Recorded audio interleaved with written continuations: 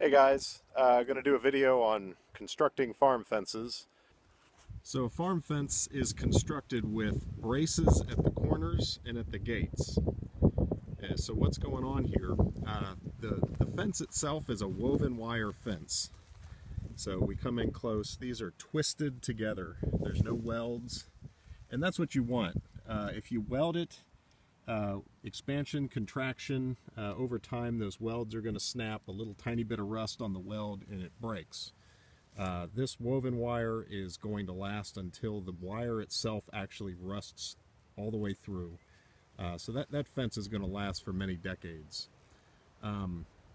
Your posts, just a treated pine post, and they are about 14 feet apart, works well for a woven wire fence.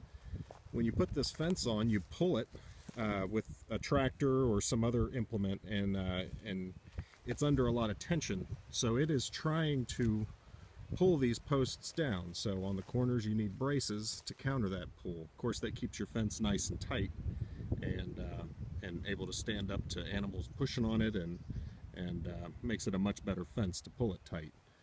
So your braces, what you do, you put your two posts in like we have here, and you can see I've got a brace wire running from here down to the floor, to the ground on this side. Now obviously down at ground level that post can't move. Here if I were to pull on the top, I could potentially pull the post over. Down here right at the ground, you're going to have to pull awful hard to move that post. So that wire is under tension and thereby holding the top of this post from being pulled in that direction. So the fence is trying to pull it that way, but that wire is transmitting the force down to the ground and not letting anything move. The way that wire is tensioned, you'll see when we build this, but you put the wire on and it's fairly loose, and then you put a piece of metal. I use rebar. This is just an old piece of ground rod, and you twist it. It's called a Spanish windlass. You twist it until it's nice and tight, and then you hold it in place with a staple. So then this horizontal piece, what it is doing is it's transmitting the same holding power that we have on the top of this post back to the actual corner. If you didn't have that there, this corner would want to pull in whichever direction the fence was tensioned. That post would stay put, but without the horizontal, this post would not be solid. With the horizontal, that whole thing is really not going anywhere. Now this is a single direction brace.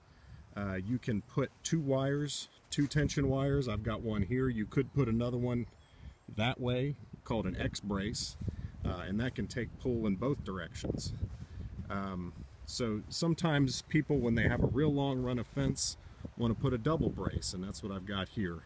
So I've got the tension wire going to this post, and then there's another tension wire going to that post. So both of those posts are anchored to the ground.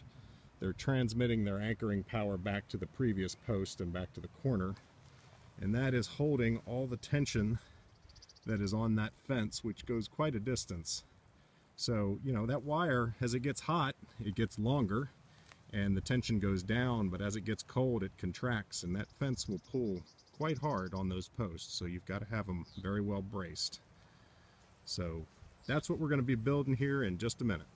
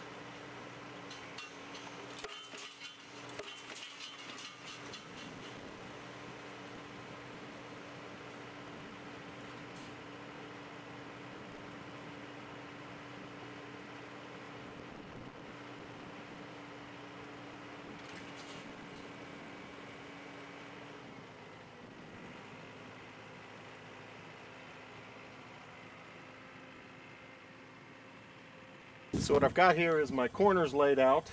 That's the first corner, and then I've got my other 3 corners over there. I laid those out, diagonaled them and squared them.